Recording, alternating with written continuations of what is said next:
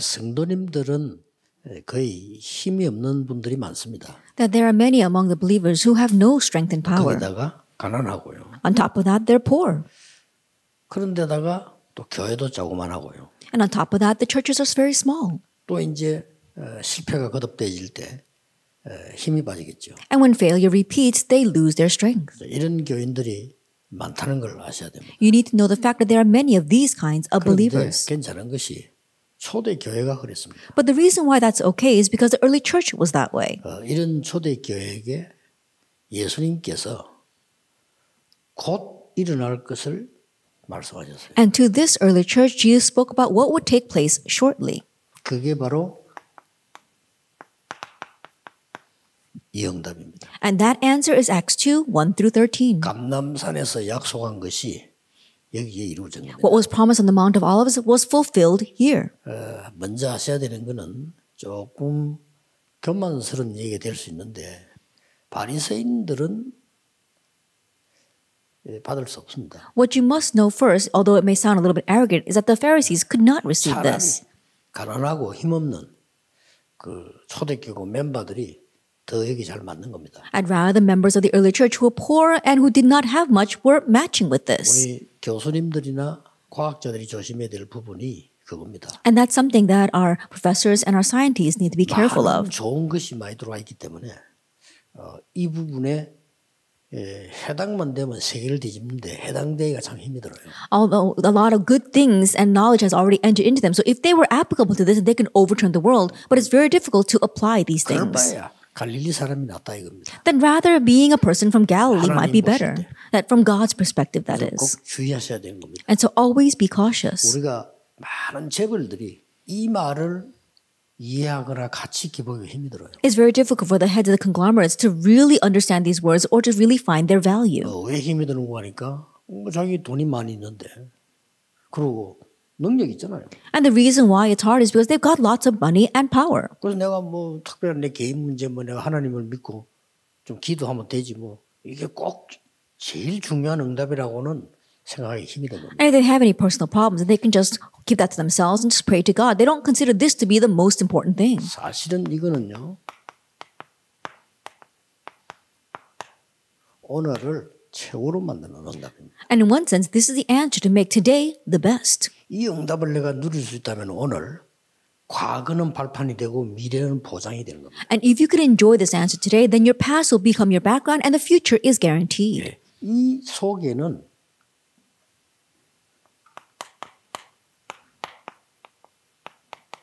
굉장한 배경이 들어 있습니다. There is a tremendous background inside of this. 이건 우리가 믿어야 되는 거죠. That's something we need to believe. 여기는 그냥 성령의 역사가 아니고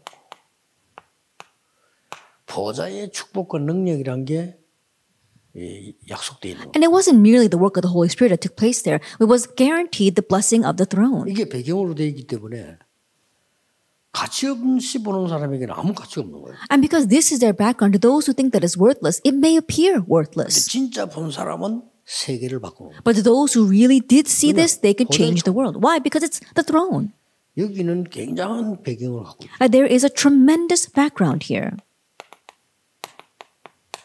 성삼위 하나님의 역사가 배경으로 되어 있어요. At the working of the triune God, that is the background. 반드시 성부 하나님의 말씀으로 Absolutely God the Father by His word. 성자 하나님의 구원으로 And God the Son through salvation. 성령 하나님의 능력으로 And God the Spirit through His power. 지금도 24 영원히 역사하고 있어요. Even now, 24 hours and for all 이 eternity 사실을 are working. 믿는다면 정말 믿는다면 다른 얘기가 돼요. That if you truly believe this, then it's different. 정말 믿는다면은 내 관심도 달라져요. If you truly believe this, then your interests will be different as well. 정말 믿을 때 일어나는 일이 있습니다. Because there are things that take place when you truly believe this. 시공간 초월하는 겁니다. And you transcend time and 이 space. 보좌의 능력과 성삼위 하나님 비밀은 시공간을 초월하는 것이기 때문에 여기서 기도하는데 미국의 역사를 줍니다. At the power of the throne as well as the triune God transcend time and space. And so you may be praying here, but the works will arise in America. 기독교인이 이 부분을 실제로 못 누리기 때문에 지금 기운동하는 사람들이요. 미국과 인도에서 교류합니다. And because Christians don't actually believe this, those who are into the Chi movement, they can communicate through prayer from America all the way to India. 이 어마어마한 비밀을 안 믿으니까 5천 종족에 들어가자마자 죽어. That not believing this tremendous mystery, you go into the 5,000 people groups and immediately you are killed. 5천 종족 뭐 안 된 줄 알죠? And you know what happens in the 5,000 people 완전 groups. 기운동, 우상운동, 미신운동, 쉽게 말하면 막 주술 막 나옵니다. That the Chi movement, as well as this mystical movement, the superstitious movement, those kind of things is what they do, idolatry. 나는 우리 교단의 저 파나마의 박근호 선교사는 저런데 돌아다니는 거 보면요 대단해요. As a missionary Pakwano inside of our organization, when I see him running around like that, I'm really surprised. 처음에 죽을 뻔했다는. At first he said he almost died. 실제로 주술을 걸어 사람 죽이기도 해요. Because they actually use spells and incantations to kill people. 이게 시공간 초월을 이 마귀들은 누리고 있는데 기독교인들은 아무런 관심 없어요. That these demons, they are enjoying transiting time and space, but Christians are completely oblivious to that. 진짜 믿으면 이 일 벌어져. And if you really believe, these things will take place. 그래서 꼭 가르쳐야 될 방해되는 게 몇 개 있어요. And so there is something you must teach. There are things that hinder us. 우리가 이 축복을 누리는데 믿어도 방해되는 거 쉽게 말하면 막는 것이 몇 개 있다니까요. That even though we believe as well as enjoy this background, there are a few things that are an obstacle, things that try to block us. 뭔 동기를 가지고 나 예수 믿게 됐는데 충격을 먹었단 말이야. That you came to believe in Jesus because of some other motive and you were shocked. 야, 유 목사님 메시지 듣고 충격을 내가 먹었다. Oh, I was so shocked by listening to Reverend Yu's message. People say that. 근데 그런 사람 치고 끝까지 제대로 한 사람이 없어. But among the people who say that, there weren't any who was able to properly finish this to the very end. 또 제 밑에 있었던 멤버들 가운데 지금 말이 유 목사님 초창기 메시지를 많이 들어야 돼요. And among the members inside of our organization, there are those who say, oh, you have to listen a lot to Pastor Yu's message from the very beginning. 그러나 아닙니다. No, that's not it. 지금도 초창기 메시지 계속 나오고 있어요. That we continue to give the same message that we did at the very beginning, even now. 큰 우리는 여정을 가고 있기 때문에 여정이 다를 뿐이지 똑같습니다. That we're traveling a journey, and so where we are in the journey might be a little different, but it's the same message. 그때보다 그리스도가 더 강조되고 있어요. In one sense, perhaps you're emphasizing Christ even more now. 자주 잘못하면 우리 한국에 그런 일이 많이 있습니다만은 이만에 있었던 사람이 어디 가가지고 막 그것들 엉터리다 이런 데 사용을 합니다. 내 봐라 나 유목사님 밑에 초창기 메시지 들었어. 이거 들으러 와. 이런 사람도 있다니까요. And we see that a lot inside of Korea. We commit this mistake a lot. They're saying, oh, all those things that you hear out there, that's all a fake. What we heard with Pastor Yu from the very beginning of this ministry, that's what you need to listen to. 아주 잘못된 거죠. That's really wrong. 여러분이 이게 마태복음 16장 13절 20절에 주는 그리스도시요 살아계신 하나님의 아들이십니다 라고 고백을 한 거예요. That Matthew 16, 13 to 20, Jesus Christ, the Son of the living God, that was confessed. 예수님도 충격 먹어서 봐요라 시몬아 네가 복이 있구나. And Jesus also was shocked. He says, Simon, son of Jonah, blessed are you. 그래서 굉장한 말씀하셨어요. And he said something tremendous. 베드로라. You are Peter. 네 그 반석 위에 내 교회를 내가 직접 세우리라. And upon this rock I will build my church. 걱정할 게 없는 게 네 그 믿음 고백 반석 위에 내 교회를 내가 직접 세우리라. And so there's no reason for you to worry. Why? Because upon your confession, upon this rock I will build my church. 음부의 권세 너를 이기지 못할 거야. And the gates of Hades will not prevail against it. 그리고 천국 열쇠를 주노라. And I give you the keys of the kingdom of heaven. 엄청나죠? That's tremendous. 그래 놓고는 20절에 And then in verse 20, 아무에게도 말하지 말으라. tell no one about 이 this. 말을 알아들어야 돼. You have to understand what that means. 아니 널리 알리라 해놓고는 신앙 고백하니까 아무에게도 말하지 마. I'll spread this far and wide. He gave the confession of faith. But then he says, don't tell anyone. 그래놓고는 And then, 또 마지막에는 모든 족속에 가. again at the very end, he said, go to all nations. 이유가 있는 거예요. There's a reason for that. 우리가 막 예수 믿고 내가 막 예수 믿고 뭔 병이 나왔어요 막 좋습니다. Oh, I believed in Jesus and I got well from my disease. That's a good thing. 그게 방해거리입니다. But that becomes a stumbling block. That blocks 꼭 us. 알려줘야 됩니다. You must let them know that. 하나님이 당신을 죽이려면 병 안 들어도 죽일 수 있어요. If God wanted you dead, then he could have killed you without giving you some kind of disease. 너를 구원하고 부르시려고 있었을 계기일 뿐이지 그게 다가 아니에요. But in order to save you, in order to call you, he might have just used that to get you here. That's not everything. 당신 하나님 자녀예요. Even if you don't get well from your disease, you are still a child of God. 하나님이시다. And God is still God. 분명히 해줘야 돼요. Be sure about that. 이런 거에 시달리며 매여 있으면 절대 이걸 못. If you're afflicted and bound by those things, you can't see number one at all. 왜 그런 줄 아십니까? Do you know why? 충격이 문제가 아니라니까요. That being shocked, that's not the issue. 변화산으로 데려올라. He took them to the mountain of transfiguration in chapter 바뀔 17. 게 많아요. Because there were many things that needed to be changed. 이것도 안 바뀐 주제에 나가서 말하면 안 돼요. That without this having changed at all, you shouldn't go out and say anything. 엘리야, 모세 나오니까 아니 뭐 그 사람 세 사람은 집을 짓자 이렇게 나오잖아요. Elijah and Moses appeared, and what did they say? Oh, let's build a house for all three of them. 이 수준이라니까. Yes, that's the level that they were at. 그 당연히 말하지 마. And so rightfully Jesus says, don't say anything. Don't say anything yet. 많고 버릴 게 많아. Because there's still many things you need to receive and many things you need to discard. 이 주제에 또 갈릴리 도망갔잖아요. And think about it. On top of that, they ran away to Galilee. 볼 게 많아요. There are many things that need to be seen. 부활의 주님을 봐야 돼. They had to see the resurrected Lord, Matthew 28. 그러고 감람산에서 And on the Mount of Olives, 집중으로 미션 받아야 돼. they had to concentrate on the message and receive the mission. 그러고 이 응답 받아야 돼. And also receive the answer of Acts 2, 1 through 13. 그 뜻입니다. That's what he 복음전하지 means. 마가 아니고. That is not that he doesn't want us to proclaim the gospel. 여러분 우리가 예수 믿고 뭐 충격받았다 내가 뭐 체험 받았다 이 말이 굉장히 방해된다는 걸 알아야 돼. Then after believing in Jesus, oh, I was so shocked. I was so taken aback by this. One way, that's a stumbling block. 나는 그 신학자 중에 요한 칼빈을 존경하는 이유는요. 그 사람 그리 가르치지 않았어요. And the reason why I really highly respect theologian John Calvin is because that's not what he taught. 체험하기 때문에 너는 하나님 자리다. 그리 가르치지 않았다니까. That he didn't teach it this way, saying, oh, you experience something, you must be a child of God.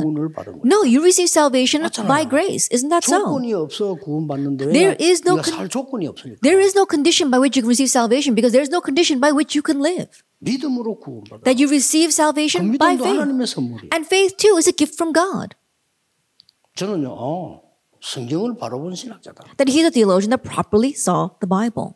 그러니까 우리 이런 거를 실제적으로 무슨 말인지 우리가 알고 성도에 가르쳐야 돼. And so realistically knowing what these kinds of words mean, we need to teach our believers. 아니 장로님들이 그런 말을 교회에서 내가 뭐 이래도 역사가 막 일어나면 하나님 감사하고 안 일어나면 아닙니까? And our elders, if they go to church and they say, oh, these great works took place when I prayed to God, and I'm so thankful, that if they didn't take place, would you not be 무슨 thankful? 옳은 장로 되겠어요? What kind of proper elder is that? 그러니까 응답받는 장로를 만들어야 돼. And so make them into elders that receive answers. 뭐 이번 기회에 진짜 우리는 오히려 많은 행사보다는요. 저는 비대면 하니까 훨씬 좋아. 왜냐하면 말씀만 들으러오니까. And this opportunity, more than having a lot of events, being in this contactless age is so much better because people just come to listen to the word. 행사가 필요 없단 말이 아니고 거기에 다 뺏겨요. I'm not saying that we don't need those events, but all of our attention is being drawn to that.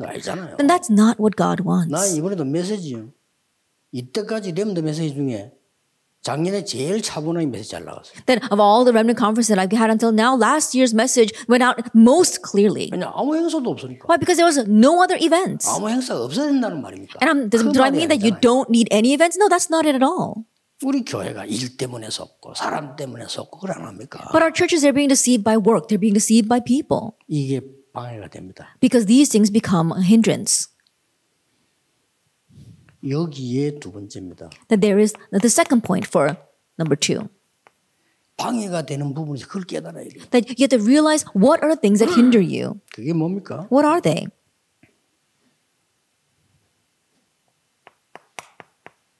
그게 나입니다. And that is me. 잘못하면 창세기 3장 4절 5절에 빠져요. That if we're not careful, we get lost in Genesis 3, 4, and 5. 너가 You 능력을 받게 되는 거야. must receive power. 너가 하나님처럼 되는 거야. You must become like God. 다행스럽게 하나님이 된다고는 안 해서요. 하나님처럼 되는 거야. I'm thankful he didn't say you become God, but he said you can become like God. 매력 100% 느낀 거예요. That it was so 그렇죠? alluring. Isn't that so? 어떻습니까? What do you think? 조금 이제 더 간이 부으면 우리 이렇게 나옵니다. That they take it one step further. Us or we. 여러분 장로님이 일을 하실 때 자꾸만 나라는 걸 나타내려고 어느 날 힘이 생기니까 우리 이렇게 보면요.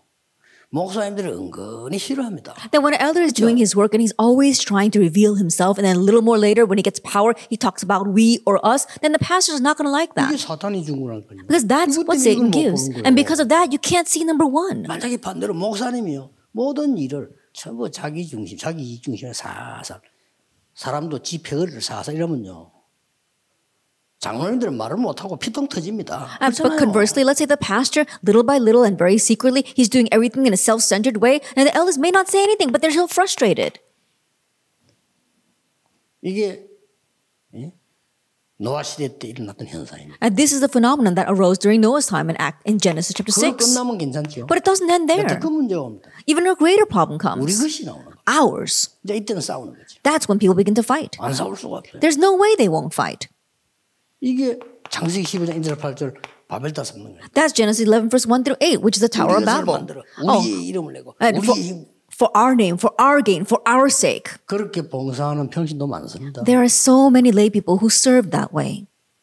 큰일이죠. Then we're really in trouble. 얼마나 안타깝습니다. How frustrating is 이 that? 엄청난 축복을 못 보고 그러죠. Then unable to see this tremendous blessing. 좀 생각하시면서 우리가 성령 안에서 깨닫게 해 주셔야 돼요. That give this some thought and help them realize in the 나는 Spirit. 그런 분들 많이 보거든요. I see many people like that. 교회가 가고 있는 방향은 전혀 상관없이 일만 하는 사람도 있습니다. 왜냐? 그게 이겁니다. And there are many people who create work that has nothing to do with the direction of the church. Why? Because they're stuck in that. Number two. 교회는 지금 한참 건축한다고 날 막 난리인데 헌금은 안 하고 교인들 모아가지고 선교 여행 간대. 좋아요. The church, 너무 좋잖아요. the church right now, they're smack dab in the middle of raising the funds for church construction. 어떻습니까? But without doing that, you gather church members and you say you're going to go on a missions fund. And you might think, okay, that's a good thing. 목사님 설교에서 다 했잖아요. And God told us to do that. 우리 Pastor, you said to do 갑니다. that. And so we're going to go for a missions trip. 어떡하겠어? And what are you going to do about that? 이런 중직자 많습니다. But there are many church officers like that. 어쩌다가 좀 내가 드러날 것 같고 우리가 드러날 것 같으면 힘을 내는 거예요. That if they make themselves known or they think that there's a possibility of that, then they really muster up their strength to do that. They're still stuck in these three 안타까워는 things. 절대 안 됩니다. 그래가지고 But it's so frustrating because it will never work. 나중에 안 돼요. Later on, it won't 가만히 work. 있어도 응답받고 그거거든. Then if you just sit still, then you can receive answers. 아무것도 안 해도 응답받는다 이 말이 아무것도 하지 마라 말이 아니고 이런 거 안 해도 응답받는다. Then when I say you don't have to do anything, you'll still receive answers, doesn't mean that you don't do anything. It says that you don't have to do these kinds of things, the answers will come. 거의 이렇습니다. But most people are like that. 이런 부분들이 방해의 세 번째 게 뭡니까? And then what's the third thing that hinders us? 최고의 응답이 뭔가를 모르는 겁니다. You don't know what is the greatest answer. 최고의 응답이 뭡니까? Then what is the greatest answer? 오늘 여기에 나타난 이게 최고의 응답이에요. That what appeared in Acts chapter 2, that is the greatest answer. 오순절날이 이미 The day of Pentecost had come. 이걸 제대로 누리는 응답이 뭐죠? And what's the answer that properly enjoys this? 갈라디아 2장 20절 Galatians 2 verse 20. 최고의 응답. That is the greatest answer. 멸망받을 수밖에 면 나는 죽었어. The me that has no choice but to face destruction has died and should die. 그렇죠. Isn't that so? 필수예요. That's 내 essential. 안에 그리스도께서 사시고 Now Christ lives in me. 끝난 겁니다. That's it then. 완전히 무너뜨려버려 사단. And completely breaking this down, Satan. 그러면 전도운동이 될 수밖에 없어요. Then the evangelism movement is bound to take place. 이 너무나 이 단순한 얘기인데도 그 많은 생을 살면서 복잡하게 들어가 있어가지고 참 뭐랄까요? 목사님이 암만슬 교회 분들 듣지를 못해요. It sounds so simple, and yet so many complicated life experiences have already gone inside of them. That's why no matter how much a pastor explains, they can't 또 understand. 다른 사람이 이렇게 한다? 꼴을 못 보는 거예요. But when other people do that, they can't stand that. 원래 사기꾼이 잘 찾습니다. I think about it. Con artists are very quick to catch other con artists. 길을 돌아다니는 도둑놈은요. 보는 순간 도둑놈 압니다. And thieves who are wandering the streets, the moment they see someone, they know if that person's a thief or not. 우리는 사기 당하잖아요. That we may not know, and that's why we get things stolen from us and we are conned. 인본주의 쓰는 사람들은요. 인본주의에 대해서 잘 압니다. But people who use humanism, they know about humanism very well. But they hate others who use humanism, even though they themselves are doing it. 세계교회 이렇게 돼 있지 않을까요? And don't you think the world churches are like this? 여러분 목사장로기도회 내 그냥 기도회가 아니고 하나님이 주시는 언약만 잡아도 됩니다. That pastor and elders, this is the pastor-elder prayer meeting, but we're not just praying, just hold to the covenant God 그래 gives. 되면 어떻게 됩니까? Then what will happen? 세 번째 기너. The third thing comes out. 우리의 배경이 확실하기 때문에 방해되는 것만 알면 세 번째 뭐가 보이는 거 하니까 시간표가 Because we have the sure background, if we simply remove the things that are the obstacle, then we can see the time schedule. 무슨 시간표 말입니까? What time schedule? 하나님의 시간표. God's time schedule. 이게 다 보이는 거예요. We can see that. 이렇게 돼져야 세 가지를 알 수 있어요. That once that happens, you can know three things. 뭡니까? What are they? 누림이 뭔 줄 알아요. You know what is enjoyment. 이 누림을 모르면 지루합니다. 시간 많으면. That if you don't know enjoyment, you get bored when you got too much time. 사람하고 말을 많이 해야 돼. And that's why you have to keep on meeting people and saying lots of things. 그래 안 하면 신진돼서 안 되니까. Why? Because then you don't feel comfortable. That's why you have to keep doing that. 기도의 누림을 알면요. 다르죠. But if you know the enjoyment of prayer, you're different. 이 하나님의 시간표를 누리는 겁니다. That you're enjoying God's time 그냥 schedule. 누리는 게 아니죠. And you're not just enjoying it. 기다립니다. You're waiting for it. 그냥 기다리면 힘들 텐데 누리면서 기다립니다. And it would be hard if you're just waiting, but now you are enjoying as you wait. 그럼 뭡니까? And what else? 도전의 시간표를 합니다. That you know the time schedule for 이 challenging. 시간을 알았을 때는 생명 걸음. And when you know the time schedule, you can stake your 이렇게 life. 되지 않으면 생명 걸 수가 없어요. If it doesn't happen this way, you cannot stake your 이제 life. 끝났구나. Oh, now this is it. 나는 여기서 내 생을 마감하고 하나님께 간다. I will stake my life on this and go stand before God. That's the way it 그러니까 happens. 스데반이 말을 약간 부드럽게 하면 될 건데 바리새인 한 짓을 다 얘기한 거예요. And so Stephen could have spoken a little more gently, and yet he pinpointed everything that the Pharisee did wrong. 조금 뭐 언유법을 쓰면 될 건데 직설법을 썼어요. That he could have gone in circles a little bit, but he told them directly. He knew the time schedule. 스데반 얼굴은 천사와 같았다고 돼 있어요. And so it says that Stephen's face was like an angel's. 죽는데 성령 충만했다고. That even though he was about to die, he was filled by the Holy 성경에 Spirit. 처음으로 한 번 우편 보좌에 서 계셨다고. For the very first time in the Bible, it says that Jesus was standing at the right hand of the throne of God. Everywhere else it said he was seated, but he said he's standing. 여러분 자녀가 위급한 자리에서 앉아서 기다립니까? 커피 마시면서. That if your child is in a critical situation, are you going to just sit there drinking coffee? No, you're going to stand and watch what happens. 아들이 말이야 군대 갔다 휴가 쳐들고 오고 뭐 맨발로 뛰어나가잖아요.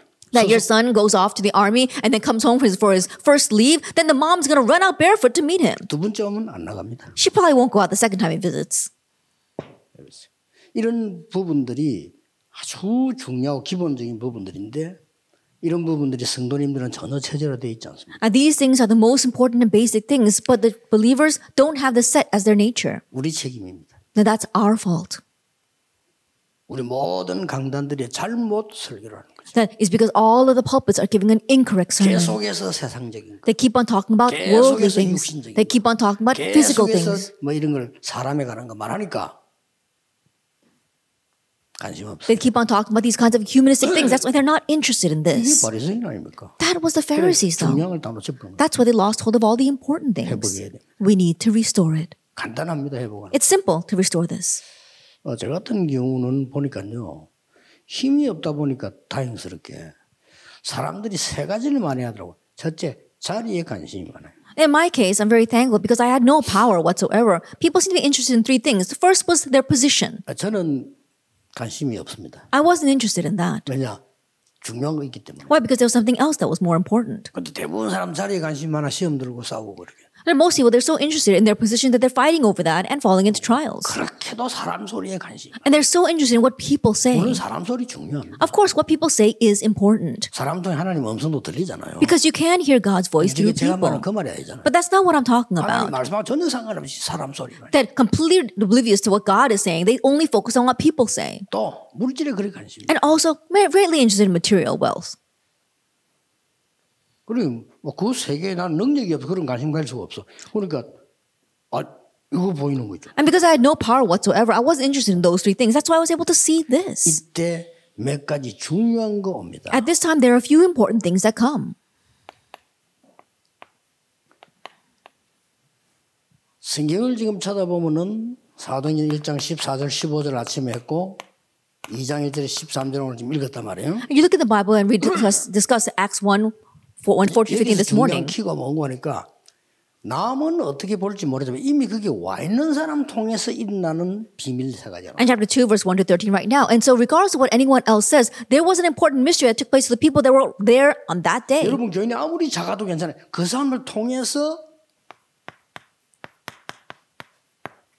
길과 문이 열립니다. It doesn't matter how small your congregation is. Why? Because it's through them that the way and the door opens. 새신자를 한 명 만나면 이 사람이 아무리 하자할 것도 없어도요. 그 배후에는 또 있습니다. Then a new believer comes, and no matter how lacking that person is, there are many things around that person. 여기서 초대교회가 세 가지를 한 겁니다. And from here, the early church did three 아무도 things. 못 막아. And nobody could block that.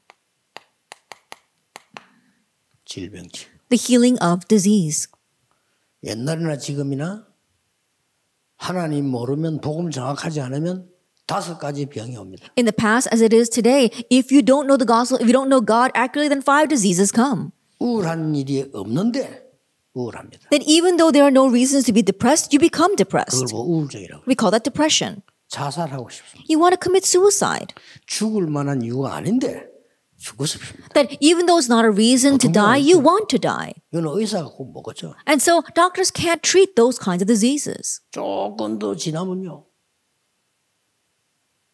별거 아니래 너무 기뻤다가 별거 아니래 너무 슬퍼요. A little more time passes, and then you get so happy over something that's nothing, and you get so sad over nothing. 조울증이라고 합니다. That we call that the bipolar disease. 그때부터는 옆에 사람이 괴로워요. From that point on, the people around you are 우울증은 tormented. 혼자 괴로워 죽으면 되는데 조울증은 이제 옆에 사람을 괴로워. At depression, you're just depressed on your own and you want to die because of that. But bipolar disease, the people around you, their lives are very 조금만 difficult. 지나면 이제 귀신 보여요. A little while later, you start seeing 귀신을 demons. 하기 시작합니다. And then you start talking to demons. 헷갈리기 시작합니다. You start getting confused. 이걸 보고 조현병이라고 합니다. And we call that schizophrenia.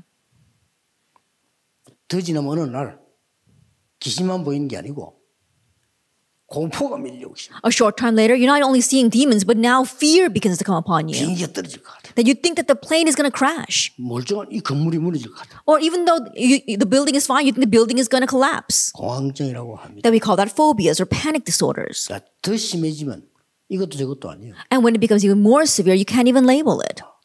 분열이생이 돼. That you begin to have these split personalities. 이거하고 저거하고 이제 미친 거지. 이제. Now you really go crazy. 이 5가지를 정신병이라고 합니다. We call those 5 things mental illness. 조금만 하나님 말씀 알아들어 버리면 치유돼요. That you understand God's word just a little bit and you will be 이 healed. 사람들 특징이 결론에서 방법을 조금 이야기하겠습니다만은 안 해요. And the character of these kinds of people, and I'll speak more about it in the conclusion, these people don't do anything. 어떤 정신적으로 굉장히 시달리다가 내 문자를 만나서 막 이렇게 만났는데 내가 몇 가지 적어줬어요. There was this person suffering from mental illness, and because they were kept on texting me, I met with that person and I wrote down a few things. 이거 하거든 내한테 연락해라. Once you do these things, contact me. 기본적인 거 적어줬어요. I just wrote down some basic things. 원래 몸무게 몇 킬로였나 물어봤어요. And so I asked, what's your original weight? 45kg. 45 지금 kilograms. 몇 킬로냐? How much do you weigh now? 89kg. 89 kilograms. 운동해라. You need to exercise 음식 제 시간 먹어라. and eat regularly. 정식기도 해라. Do scheduled prayer. 말씀 들어라. Listen to the word. 그거부터 하고 어떻게 할 거냐 물어봐. Do that first and then ask me what to do next. 안 돼요. But it's not working. 꽉 찼습니다 이런 병이. And so people are filled with these kinds of diseases. 초대교회가 못 말립니다. And so the early church, they were unstoppable. 완전히 이렇게 세요. They raised the crippled man in Acts 3. 이 사람이 성전 미문에 앉았다 이 말은 굉장한 말이에요. To say that this person was sitting at the temple gate called Beautiful is an amazing thing. 바리새인 서기관 제사장들이 다 알고 있는 사람 그 말이에요. Now that means that he was a person that the Pharisees, the Sadducees, and the scribes all knew. 12세 이상 되면 성전에 예배하러 가는데 이스라엘 민족 모든 사람이 아는 사람. That if you are beyond the age of 12, then you all go to the temple to worship. That means that all of Israel knew this person. 이스라엘 사람들 해외에서도 옵니다. 해외 동포까지도 알고 있어요. And the Israelites, they even come in from overseas. And so the immigrants living overseas, they knew this as well. 이걸 나사렛 예수 이름을 이렇게 시작합니다. But they raised him in the name of Jesus Christ of Nazareth. 놀라운 일이죠. It's amazing, isn't it? 여기서 좀 깨달아야 될 게. And there's something you must realize here. 어디에 언약을 전달해야 되는가 하면은 사람이 절대 할 수 없는 거. That where must you transmit the covenant to the places where man cannot do anything? 초대교회 못 말립니다. And so the early church was unstoppable. 아무리 막아도 안 돼요. No matter how much they try to block them, they could not. 연약한 사람들이 은혜 받고 최고의 응답으로 들어가. These weak, helpless people received answers and they entered into the greatest answer. 사마리아에 In Samaria, Acts chapter 8. 귀신 들린 자 의사 못 고칩니다. The demon-possessed people, doctors could not treat them. 또 목사님들 아시잖아요. 사마리아가 어딥니까? And pastors, you know very well what Samaria was like. 이거 막아도 몇 시간 안 하겠습니까? 굉장히 이유 있는 거. That it would take hours to explain it. There was a tremendous reason behind this region. 드디어 보세요. And then take a look. 여러분이 던져야 될 메시지 현장이 어딘가 보세요. At the field where you must relay the message. 귀신 들려가지고 무속 생활하고 봐봐. Acts chapter 13, a person who's become a shaman because of demon possession. 귀신 들려고 막 점수 치고 미친 짓 하고. That being demon possessed and doing fortune telling and becoming crazy. 점점 많아질 겁니다. More and more we'll see this increasing. 우상에 빠져서 말이야. 모든 것들은 막 병에 들린 사람. People lost in idolatry and lost in disease. 이 사도행전 2장에 굉장한 단어가 뭡니까? And so what's a tremendous term here in Acts chapter 2? 중요한 거에 몇 가지 집중하면 치유됩니다. That if you concentrate on a few important things, then you'll receive healing. 사도행전 2장에서부터 이 일이 벌어진 거예요. That this began to take place from Acts chapter 2. 사도행전 2장에 중요한 말이 많이 나옵니다. And there are many important words in Acts chapter 2. 오순절 날이 이미 The day of Pentecost had come. That comes 다 out. 같이 한 곳에 모여. And they all gathered together in one accord. 14절도 오로지 기도에. And like in verse 14, they devoted themselves constantly to prayer. In one accord they prayed. 뭐에 집중했나요? Now, they're concentrating on something. 그러면 역사는 납니다. Then the works will take place. 제가 이 개척 시작 이거부터 했다니까. That when I first planted my church, this is what I did first. 이거부터 했으니까. And so that's what we did. 이래 뿌리면 이게 어디로 연결되는 거니까 서밋들에게 딱 연결돼요. Then this is connected to the summit. 누가 이걸 할 수 있겠습니까? Who can do this? 여기 관심을 최고로 보인 사람이 나온 거예요. And now the one who was most interested in this came out. 데오빌로입니다. Theophilus, Acts 그래서 1:1. 그 사람에게 계속 누가복음부터 보내죠. And that is why I continue to send letters to him, starting with the book of Luke. 서밋이 곧 대통령만 서밋이 아니잖아요. 탑에 있는 사람. And the summit isn't just the president, it's talking about the person at the top of their field. 아니 사업에 완전히 성공하고 세계에서 답 얻은 사람들이 여기에 연결된 거예요. And the people who really succeeded and gained their answers, who were living overseas, they gained their answer here in Acts 2:9-11. 초대교회는 처음부터 물질 차고는 없었어요. And so from the very beginning, they were overflowing with finances. 결핍함이 없다고 돼 있어요. And so if you look at that, they were not deprived of anything. 드디어 이 언약이요. 아나니아를 통해서 바울에게 연결돼요. Ultimately, this answer began to go to Paul through Ananias in chapter 하나님의 9. 시간표 속에 있으면 이렇게 돼버려요. That if you are inside of God's time schedule, this is what happens. 새로 한번 시작하셔야 돼요. And so we begin anew. 약간만 이 1번만 기억해버리면 무조건 돼요. Just a little bit. Remember number 1 and unconditionally it will work. 누구든지 돼요. That whoever you are, it will. 1번은 여러분 이미 믿고 있을 겁니다. And the most important thing, you already believe in number 1. 또 3번도 하고 있을 겁니다. And you're already probably doing number 3. 제일 안 되는 게 지금 2번이에요. What's not taking place at all is number 2. 이것만 돼버리면 무조건 역사. But if you can just do that, then unconditionally the works will take place. 성도에게는 꼭 가르쳐야 돼요. You must teach the believer. 성도는 응답받아야 될 거 아니에요. Because believers need to receive answers. 이게 드디어 뭡니까? And this went all the way to what? 바울과 바나바와 그와 비슷한 제자들이 무리를 이루다. That Paul, Barnabas, and the similar disciples, they formed a crowd. 쉽게 말하면 전문인 치유죠. As simply put, it was the healing of the specialists.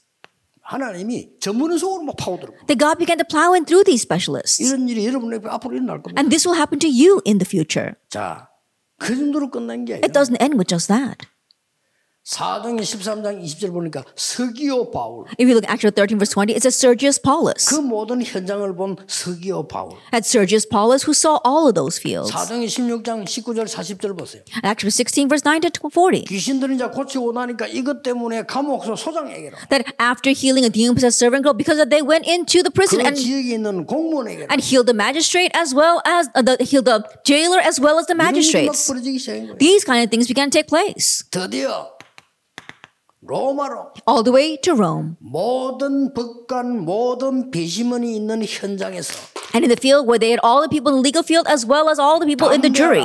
It says, be bold. 로마 생가이라. You must testify 그 about me in 현장이 Rome. 바로 여기 법정입니다. And that was a legal field. 풍랑 만났을 때 바울아 두려워 말라 가이사 앞에 서야 And when he was facing a storm, Paul, do not fear, you must stand before Caesar. 이걸 보고 뭐랍니까? 시공간 초월해요. 이렇게 넘어가는 겁니다. Then what do we call this? Transiting time and space. That's what happens. 드디어 뭡니까? And then what? 237 치유가 시작. The healing of the 237 nations. 여기까지 가지는 겁니다. It goes that far. 왜냐? Why? 부활하신 주님의 약속이에요. Why? Because it's the promise of the resurrected Lord. 앞에 그 모르면 이거는 막 굉장히 막연한 소리. And if you don't know what happened previously, then those words sound so vague. 그러나 이 지금 보좌와 시온관 초월이라는 하나님의 능력을 알면 가능한 일이다. 기도로 가능한. But if you know about the throne as well as the power that transcends time and space, it becomes possible through prayer. 아니 배로는 가능하지 않는데 기도로 가능해. That it's not possible by taking a boat, but it's possible by prayer. 벌써 바울이 로마에 도착되기도 전에 이 소식이 전해. Already, even before Paul 그렇죠. arrived in Rome, news of this had spread there. 자, 그러면 가이사 왕이 어떻게 재판하겠어요? Then how can Caesar put him on trial? 아니 지금 배가 오다가 말에 풍랑만에 빠져 죽게 됐는데 한 사람 말 듣고 이 사람들이 살아났단 말이야. 안정이 돼서. This ship, it was coming to face the trial, but it faced a storm and it sank. But because of one person, they were all saved. 바울이라는 사람이 선교사인데 이스라엘에 했다. Who is that one person? Oh, it was Paul, this missionary. It was because of him. Then what is he? 우리 나라서 말이지 무슨 뭐 종교적으로 뭐 죄가 있는 모양인데 말이지 이 재판 상고시까지 온다. Then what is his crime? I think it has to do with the Jewish regulations, and so he appealed. 가이사가 기다리겠죠. And I'm sure Caesar would wait for him. 안 그러겠어요. 우리 배가 사고나 살았는데 안 기다리겠습니까? 그게 바울이 쓴 거예요. And so wouldn't you do that? Think about it. Your ship met a storm, but you saved all the people there. Then wouldn't you wait for that person? 이게 바로요. 237로 연결되기 시작. And this gets connected to the 237 로마로 nations. 연결돼 버리면 237로 연결되기. Because when it gets connected to Rome, it gets connected to the 237 nations. 자, 이 사람들 보세요. And now take a look at these people. 다시 이야기하자면 Once again. 이 사람들이 237로 연결돼요. And these were connected to the 237 nations, Acts 2, 9 through 11. 사도행전 13장 1절에서 4절 성령의 인도받기 위해서 조금 몸부림쳤는데 237로. Acts 13, verse 1 to 4, they struggle just a little bit to receive the guidance of the Holy Spirit, and they get connected to the 237 문이 nations. 막혔을 때 기도하고 있는데 마게도냐로. When the door was closed, they began to pray. The door opened to Macedonia, Acts 16. 초대교회 나타난 응답을 누리고 있는데 막바로 이거는 이제 두란노로 로마로. Enjoying the answer that took place in the early church, they were praying just a little bit, and it got connected to the lecture halls and all the way to 여기 Rome. 중요한 게 나옵니다. And something very important here, 회당으로, to the synagogues 서원으로. and to the lecture halls. 그걸로 끝난 게 아니잖아요. It doesn't end there. 아데미 신전으로, And to the shrine of Artemis, 로마의 법정으로. and to the courts of Rome. 이렇게 하나님 쭉 인도해. This is how God completely led them. 그래서 여러분 이런 일 저런 일 일어나는 일로 아무 걱정하지 마세요. And so the many things that arise, don't worry about them at all. 그 걱정 다 해버리면 뭐냐 하나님이 하는 일을 다 걱정한다는 말이 돼. That you worry about that means that you're going to worry about everything that God does. 그 다 이게 막 나하고 안 맞다고 해서 불신앙하면 전부 하나님의 일을 불신앙하게 돼. That if you think that if you have unbelief thing that doesn't match with you, then you're not going to match with anything that God's doing. 하나로 딱 끝내야 돼. 오늘 1강에 있는 거와 여러분의 이 배경과. And so end it with one thing, what we spoke about in our first lecture, and your background. 죽는 날 알게 되겠습니다만 미리 알면 이게 이제 믿음이라고. You'll truly understand that on the day of your death. But if you can understand that in advance, we call that faith. 죽는 날 아는 거는 믿음 아니고는 확인이지. And so when you figure this out, when you're about to die, that's not faith. 지옥이 있어. 그냥 확인하는 거야. That's confirmation. Oh, hell really and heaven does really exist. 아무렇게나 믿었는데 내가 장로했다고 말이야. 그리스도 알았다고 천국으로 와서 아유 확인하는 거지. 맞네. That you just lived any way you want, but just the fact that you are an elder, just the fact that you have received salvation, you end up in heaven. So you realize, oh, that's what it is. You have to believe now. 성경 말씀이 있는. That's what the Bible says. 의사가 하도 내보고 자기 병원에 전도하니까 열심히 하니까 나를 불러 자기 얘기하는 거예요. That I was evangelizing in the one hospital, and so the director of the hospital called me. 뜬금없이요. 목사님 천국 지옥이 있습니까? 이런 거예요. And out of the blue, he said, Pastor, does heaven and hell exist? 천국이 없으면 좋겠는데 있으면 당신 못 간다. I said, if heaven didn't exist, that would be fine. But if it does exist, you wouldn't be able to go 지옥이 there. 없으면 얼마 좋아. 나도 없으면 좋겠다. And how wonderful would it be if the hell didn't exist? 있으면 당신 가야 Because I don't want to go there either. But if it does exist, then you need to go there. But the Bible tells it exists. 약속이 성취된 하나님의 말씀에 아직 성취 안 된 것만 약속이 있는데 있다고. That God's word, where over 7,000 prophecies have been fulfilled, it says there's one thing, and that's still to come. 죽는 날 대충 확인하게 돼요. And the day you die, you'll be able to 성경인대로 confirm it. 불신자를 모시러 옵니다. And just like it says in the Bible, Satan will come to usher you to your death. 그 믿는 자 하나님 천사를 보내서. And to the believers, God will bring angels to usher them. 말문 안 듣는 사람들 막 말하잖아요. 마귀가 왔다 하고 막 이야기합니다. And that's why people on their deathbed who can still speak, they say, "Oh, the devil has come for me." 이런 치유 쪽으로요. 여러분이 최고의 응답을 누리게 됩니다. And so you can enjoy the greatest answer in the direction of healing. 문제는 성도님들이 가르치고 여러분이 누려야 될 건 뭡니까? But the issue, what must you teach the believers and you yourself enjoy? 이 배경을 다 우리가 확인할 수 없어요. 그렇죠? And we can't confirm all these backgrounds.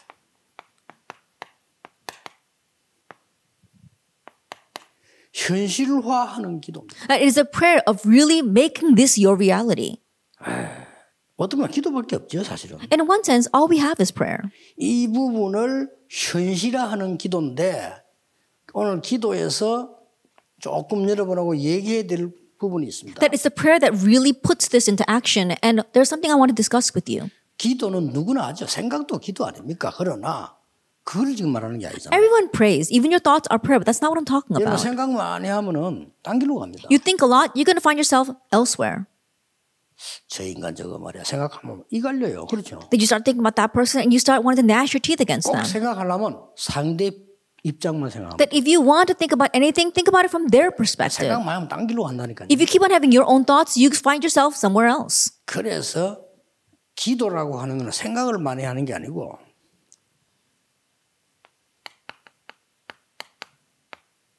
내가 집중할 수 있는 키가 있습니다. And so prayer is not about thinking a lot. There is this concentration point or key.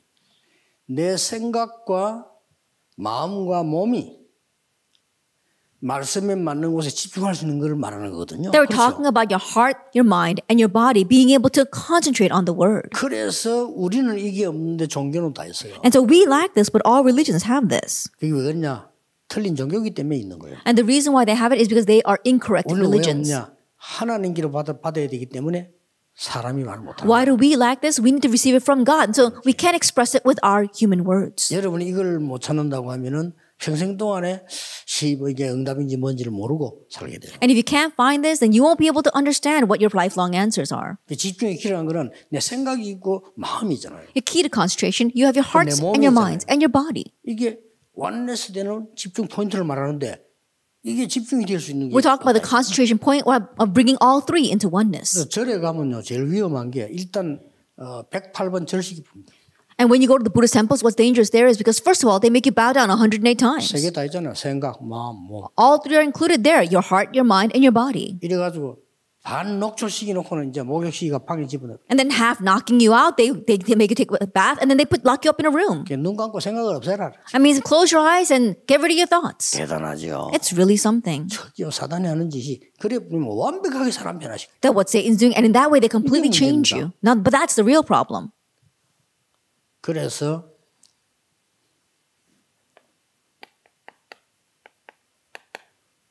우리는 많이 있지만은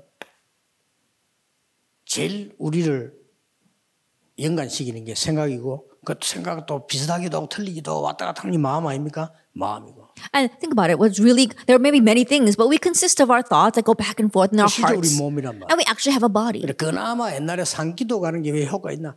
이게 되지니까. And the reason why people go up to the mountains to pray and it was effective is because these three things come together. 통성기도 하는 게 왜 효과 있나? 이 세 가지가 되지. And why is it more effective to just shout out in prayer rather than just sitting there mumbling to yourself is because these three things come together. 이 세 가지를요.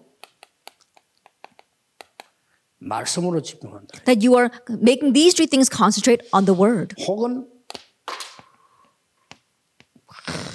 묵상하면서 집중한다. Or concentrating through meditation. 또 어떤 사람 음악하는 사람들은 찬양으로 집중한다. Or those who enjoy music being able to concentrate in 혹은 praise. 어떤 사람은 등산 산책으로 집중한다. And there are some people who might be able to concentrate by going up to the mountainside. 여러 가지 할 수 있습니다. You can use various things. 제 같은 경우는 말씀 묵상을 늘 해야 되니까 묵상 호흡으로 집중합니다. And for me, because I'm always meditating on the word, I meditate and I control my breathing. 이 호흡은 11군데와 관계 있습니다. And breathing is connected to about 11 different places. 첫째, 뇌입니다. First of all is your brain. 호흡을 방식을 모르면 뇌에 굉장한 어려움을 주게 돼요. And if you don't know how to breathe, then it's going to bring great hardships to your 그래서 이 brain. 5가지 말하자면 뇌병이 온 거예요. And so, simply put, you see that for these 5 mental illnesses, the problem has come to your 병까지는 brain. 않아도 능력 없죠. That even though you don't go that far, you don't have any 호흡은 capabilities. 두 번째로요. 심장, 폐 영향 줍니다. And second thing, the breathing, it influences your heart and your lungs.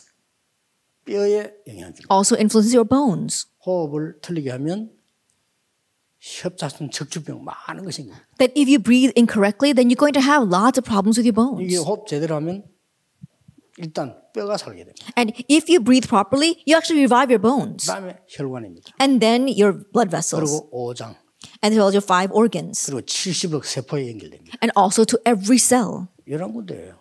That's 11 different places. 그러니까 저는 이걸 하면서 묵상하면서 계속 기도해요. And so for me, 집중 포인트예요. that's my concentration point as I continue to breathe and I meditate on the word. 심심하다 이런 건 없어요. 시간 되면 제가 집중 계속. That it's actually a lack of time. It's not that I'm bored. 메시지 준비하면서 계속. That as I prepare the message, I continue to do this. 그래서 이걸 가지고 기도를 한 3가지를 할 수 있어요. And with this, there are about 3 prayers that you can do. 내가 하나님 자녀잖아요. 신분 기도입니다. That it is your prayer, your status. You're a child of God. 이때 이제 이 속에서요. 성삼위 하나님과 보좌의 능력, 하나님이 주의 천사들의 도움, 많은 일. It's at this time that you can pray a lot about the triune God as well as the blessing of the throne and the work of angels. 우리 신분이 이걸 누리는 기도. Then, because our status can enjoy this, the throne. 그리고 많은 이게 보좌와 천사 관계 있으니까 이 기도 시간에 누리는 거예요. And the throne and angels, it's all connected. And so you can enjoy that through prayer. 저는 이제 기도 제목 따라 누립니다. And so depending on the prayer topic, I continue to pray about this. 그다음에 권세 기도가 있어요. And then also your authoritative prayer. 흑암 꺾었잖아요. Breaking down darkness. 이 기도 시간에요. And during your prayer time. 이걸 자꾸 하다 보면 이제 내가 타임을 딱 조절하게 되죠. And as you continue to do this, you can regulate the time. 그리고 더 중요한 거는요.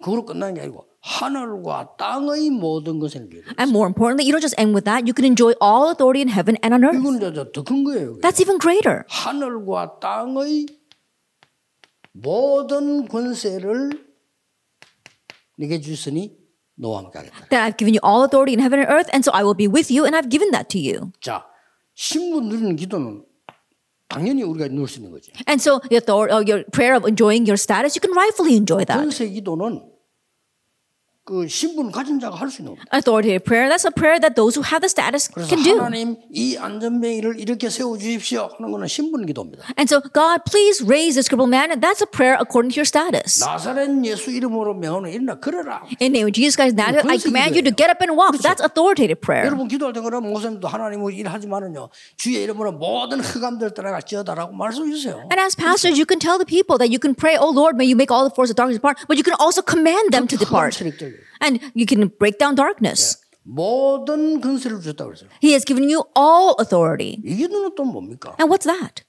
같은 말인데 이 지금 성경을 한번 두 군데를 한번 보세요. It's similar, but let's look at 2 places in the Bible. 시편 103편 20절 22절. That if you look in Psalm 103, verses 20 to 22. 사도행 16장 16절 18절. And if you look in Acts chapter 16, verse 16 to 18. 양쪽으로 두 군데입니다. That these are 2 things. 바울부터 얘기하자면 바울이 이런 권세 있는 기도를 얘기해요. If we begin with Paul, he spoke about this authoritative prayer 귀신을 쫓아내버려. and drove out demons.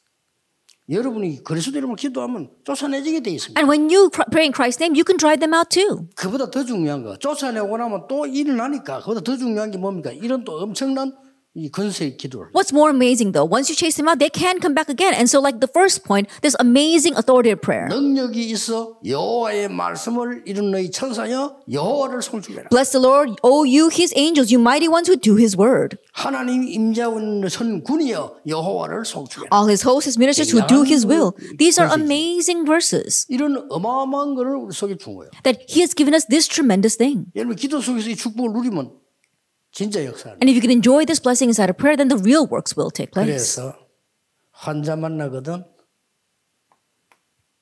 아까 얘기한 대로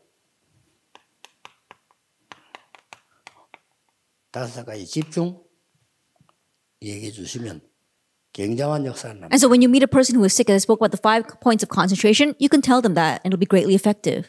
목사님의 설교를 듣거나 녹취하라고 하세요. Listen or transcribe the pastor's message. 이 환자들에게는 To people who are sick. 아무것도 아닌 것처럼 보이죠. 말씀 녹취. It may not seem like much, but transcribing the 정안 word. 되면 성경에 있는 중요한 말씀을 쓰라고 하세요. If not, then just write the Bible verses, the important Bible verses. 이때 일어나는 치유 역사는 굉장한데 반대로 많은 한 시간도 빠짐없이 사단이 잡생각을 주거든요. And the work of healing that takes place at that time is tremendous. But conversely, we see that Satan continues to give these petty thoughts. 이미 뭐 이게 귀신 들리 뿌린 사람들은요, 뭐 잡생각 계속 합니다. People who are demon possessed, they keep on having these kinds of petty thoughts. No, help them to write down the word. 예, 여기에 집중입니다. Concentrating on that. 그 다음에 이제 이게 많은 부분들 있는 중에 요 말씀 붙잡고 내가 뭐 해야 되겠다라고 하는 결단하는 기도에 집중을 해라. And of the many things, really figuring out what I need to do, the kind of prayer where you make a decision. 말씀을 붙잡고 내가 내가 어떻게 해야 되겠다라고 하는 답이 나옵니다. 그까지 이렇게. Grabbing hold of the word, and then you come to your answer. Oh, this is what I need to do in 이 prayer. 병든 사람들은 생각 외로 The people who are sick, more than you can imagine, 운동 안 합니다. they don't exercise. 요 시간을 생각 딱 집중시. And so help them to concentrate on that. 음식 아무렇게나 먹죠. And food, they just eat anything they want. 잘 먹어야 되는 것도 있지만은 정말로 영적 문제 있는 사람들은요. 음식 시간이 엉망입니다. You do need to eat well, but if you look at those who with serious spiritual problems, they don't eat regularly. That's why they get so fat. 시도 때도 없이 시와 때가 안 맞게. And so it doesn't matter what time it is, they're just eating randomly. 조금만 조절해주고. You can just regulate that. 우리 몸 가장 중요한 11군데를 고칠 수 있는 호흡 집중입니다. And especially concentrating on the most important thing, breathing.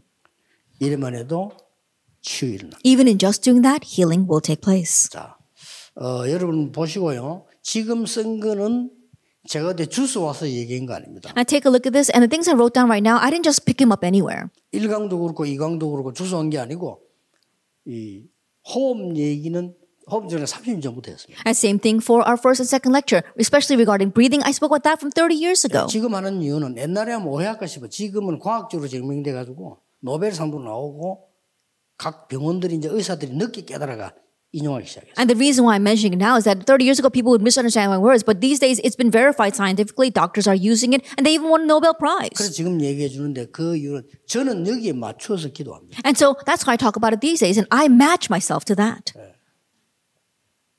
1분에 제가 호흡 한 3번 합니다. That I breathe about 3 times per minute. 보통 사람 좀 살다가 병 걸려 죽는 사람은 보통 사람들은 1분에 한 30번 합니다. The average person who lives their life and gets a disease and dies, they have about 30 breaths per minute. 천천히 하면서 맞춰서 이렇게. And so, very slowly matching my prayers to breathing. 굉장히 이게 힘이 생기고요. And then I gain strength from that. 또는 24시간 하면 이렇게 맞춰서 여러 가지를 이렇게 기도하는 거예요. And 24 hours a day, I try to match that to various types of prayer. 꼭 당장 장로님 여러분들과 목사님들이 성도님들 가운데 영적 문제 많은 사람 너무 많아요. Our elders as well as our pastors, among your believers, there are many with spiritual problems. And you see them when you go to the evangelical field. 말만 들으면서 합니다. And if they just listen to what you say, they will live. But they don't listen. But if they do listen, they will live. 사는 사람들은 말씀 듣고 딱 이렇게 언약을 잡죠. And those who are revived, they listen to the word and they hold to the covenant. 살아요. They live. 그렇기 때문에 이 시대에 그 어떤 의학 체계도 실제 문제 당하고 있는 이 사람들을 고치는 내용이 없어요. Then in this age, there is no book that actually talks about the problem that these people are facing. 오직 하나님의 말씀에만 있어요. It's only in God's word. 그래서 여러분이 하셔야 되는 거예요. That's why you must do this.